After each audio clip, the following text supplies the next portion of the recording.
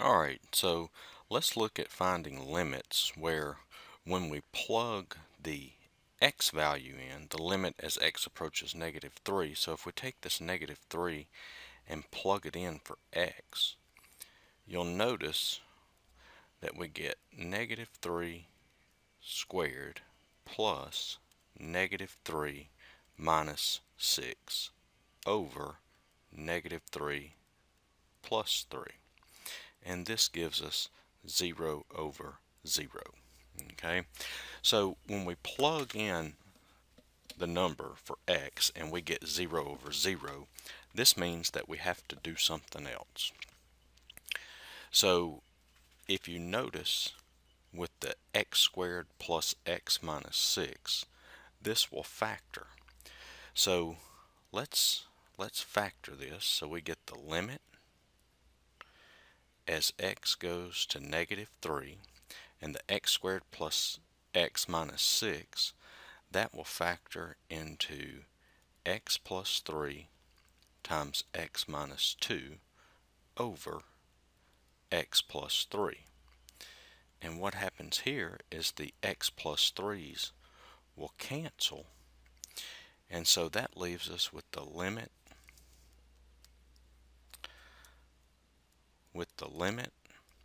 as x goes to -3 of x minus 2. And so now if we take the -3 and we plug it in for x, that gives us -3 minus 2 equals -5.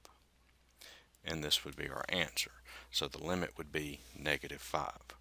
So remember, if you plug the x in and you end up with 0 over 0 like we got here, then we have to try something else. And in this case, we could factor the numerator, and that would allow us to cancel the x plus 3's, and then we could take the -3, plug it in for x, and we could get our limit of -5.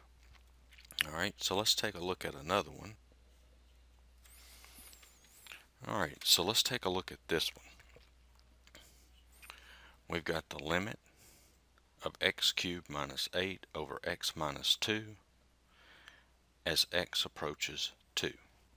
So if you look at this, if we take the 2 and we plug it in, we get 2 cubed minus 8 over 2 minus 2, which gives us 8 minus 8 over 2 minus 2, which is 0 over 0.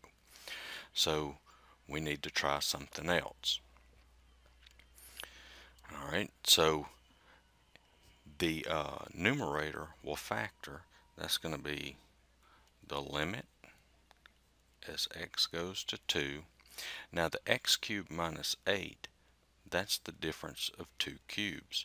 So we can write that as x cubed minus 2 cubed. And do you remember how to factor the difference of 2 cubes?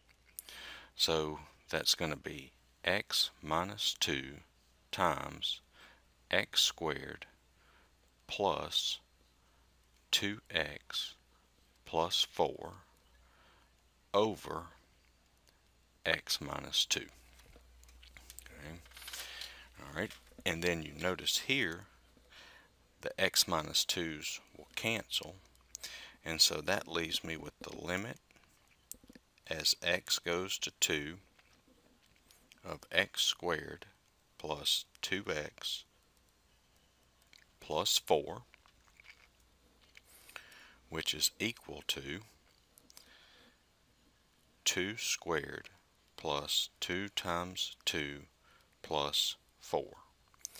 And this is going to give us 4 plus 4 plus 4, which gives us a limit of 12. Okay. Alright, so I hope this video has helped. Thank you.